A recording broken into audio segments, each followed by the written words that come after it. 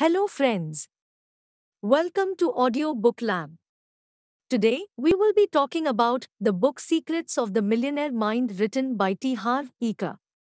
He says if your subconscious financial blueprint is not set for success, nothing you learn, nothing you know, and nothing you do will make much of a difference.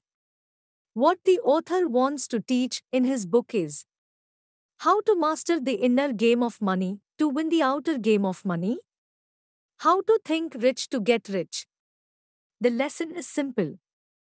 If you want to move to a higher level of life, you have to be willing to let go of some of your old ways of thinking and adopt new ones. His book is split up into parts. The first part is your money blueprint, which is about how we are conditioned concerning money. It's about why we are who we are. It's about our old way of thinking. Part 2 then is the wealth files. T is about how rich people think, act, and live. Basically, it's about our new way of thinking or how we should think if we want to become rich. If you are new to our channel, consider subscribing Audiobook Lab now and press the bell icon. Because this is the destination to learning, growth, and success. And if you like the video, please share it with everyone. This video can help a lot of people changing their lives. Let's begin with summary your money blueprint. You can have all the knowledge and skills in the world, but if your blueprint isn't set for success, you're financially doomed. Who are you? How do you think? What are your habits and traits? How confident are you in yourself? Do you truly feel that you deserve wealth? What are your abilities? Can you act when you are not in the mood? We live in a world of cause and effect, basically who you are. That is, your inner world determines what you get. That is your outer world. So whatever results you get in any area of life, it is a mere result of you, your character. Your thinking, your habits, whether it is how much money you have in your bank account or how healthy you feel or how you look like. It is always a result, a reflection of who you are. A lack of money is never, ever a problem. A lack of money is merely a symptom of what is going on underneath. If you want to change your outer world, a lack of money, in that case you first need to change your inner world or what is going on underneath. Process of manifestation. Thoughts lead to feelings, feelings lead to actions. Actions lead to results. That's what Eger calls the process of manifestation. So thoughts are at the root of every result. We depend on our parents for a very long time, were all born helpless. So in a certain way, this programming as a necessity, but in the case of money, it is often a burden. That's where your money blueprint comes in. A blueprint in general as a preset plan or design. Let's take a blueprint for a house as an example. Before you build the house, you make an exact plan of what you want to build, and then you build what you have planned. Your financial blueprint consists primarily of the information or programming you received in the past, and especially as a young child, mainly from our parents and siblings, but also friends, teachers, or media. Your past conditioning determines every thought that bubbles up in your mind. That's why it's often referred to as the conditioned mind. The most important concern of Secrets of the Millionaire Mind is that our mind is also conditioned in terms of money. First of all, we need to understand how we are conditioned. We are conditioned in three primary ways: verbal programming, modeling, and specific incidents. Verbal programming. What did you hear about money, wealth, and rich people when you were growing up? Save your money for a rainy day. Rich people are greedy. Money doesn't grow on trees. Money doesn't buy happiness, we can't afford it. I am sure you heard at least one of them. The problem is that all these statements remain in your subconscious mind as part of the blueprint that is running your financial life. Obviously, such statements do not support your financial well being. Modeling. What did you see when you were young? How did your parents manage money? Did money come easily in your family, or was it always a struggle? Was money a source of joy in your household, or the cause of bitter arguments? All these things matter a lot because as kids we learn just about everything from modeling specific incidents. What did you experience when you were young around money, wealth, and rich people? May be a huge fight your parents had that seemingly led to the divorce. Maybe you can still hear your father swearing about a rich neighbor. Such experiences shape your beliefs. You now live by in the second part of this book.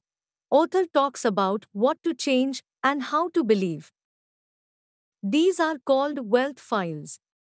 Well, file number 1, rich people believe I create my life. Poor people believe life happens to me. You have to believe that you are the one who creates your success, that you were the one who creates your mediocrity, and that you were the one creating your struggle around money and success. Consciously or unconsciously, it's still you. If you feel like life just happens to me, I can't do anything about it, then how are you going to change? What kind of life do you live? The life of absolutely no purpose, completely unconsciously and meaningless. You must realize that you are the creator. You must sit at the steering wheel of your life. You make the choices and you take responsibility for your life. Basically, you are the boss of your life. Wealth file number 2, rich people play the money game to win. Poor people play the money game to not lose. Poor people's primary concern is survival and security. Instead of creating wealth and abundance, the goal of truly rich people is to have massive wealth and abundance. Not just some money, but lots of money. If you want to get rich, your goal has to be rich. Not to have enough to pay the bills, and not just to have enough to be comfortable. Rich means rich. Wealth file number 3, rich people are committed to being rich. Poor people want to be rich. The number one reason most people don't get what they want is that they don't know what they want. Ask yourself, do you know what you want? Who do you want to be? How do you want your life to look like? Why are you watching this video summary? I guess you at least know the answer to the last question. If we don't know what we want in life, how are we going to get it? We won't. The truth, however, is that most people don't really want to be rich Wave. Because they have a lot of negative wealth files in their subconscious mind that tell them there is something wrong with being rich. Wealth file number for rich people. Think big. Poor people think small. It's important to know that 4 factors determine your value in the marketplace: supply, demand, quality, and quantity. Authors tells that the more you offer, the more you get paid. This is a fair law. Who do you think should be paid more? A good lawyer or a bad lawyer? A good soccer player or a bad soccer player? A good actress or a poor actress? The answers are obvious. Most people play small because they are scared of failure and they feel small and unworthy yet. And that's what most people miss. Life is not only about ourselves. Life is also about contributing to others. Wealth file number 5, rich people focus on opportunities. Poor people focus on obstacles. Poor people's primary mindset as what if it doesn't work? Or more often it won't work. Rich people take responsibility for the results in their lives and act upon the mindset it will work because I will make it work rich. People expect to succeed, enter the corridor, and then correct along the way. So act and enter the corridor before you feel perfectly prepared. You will never be perfectly prepared. You can only learn from inside the business, not from the outside, and don't be the poor person who is still preparing. Planning, analyzing, and waiting wealth. File number 6. Rich people associate with positive, successful people. Poor people associate with negative or unsuccessful people. If you want to fly with the eagles, don't swim with the ducks. Why reinvent the wheel? The fastest and easiest way to create wealth is to learn exactly how rich people, who are the masters of money, play the game. If your goal is to be rich, then study rich people. Do what they do. There is a reason why they are rich. You have probably heard the saying, birds of a feather flock together this city, and basically says that people of the same kind often hang out together. People spend time with people who are similar. Wealth. File number 7. Rich people are bigger than their problems. Poor people are smaller than their problems. The size of the problem is never the issue. What matters is the size of you. If you have a big problem in your life, all that means is that you are a small person. Either you are whining about the problem or you are working on the solution. It's all about you. Whatever happens in your life, be it good or bad, interesting or boring, tough or easy, what matters is how you get affected by it. There are no problems. There are only situations. We then make them a problem. Well, file number 8. Rich people choose to get paid based on results. Poor people choose to get paid based on time. There is nothing wrong with getting a steady paycheck unless it interferes with your ability to earn what you are worth. If you choose to get paid for your time, you are pretty much killing your chances for wealth.